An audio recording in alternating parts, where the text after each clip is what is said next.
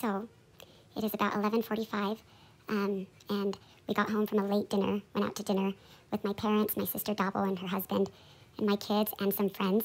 And I am just waiting for the police to arrive because apparently earlier today when I was campaigning, someone followed me home, and I guess they waited for us to leave to dinner, and I was greeted by some things on my front lawn, one of which is illegal.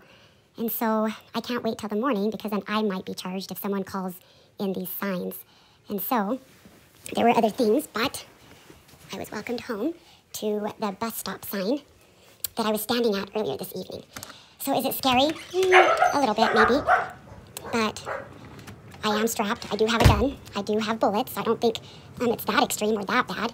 I don't know if you could see it, but someone brought, and like I said, I'm waiting for the police. Oh, you can't see it. Shucks. But I guess just making a political stand, people will do crazy things. And so let's be safe, everyone.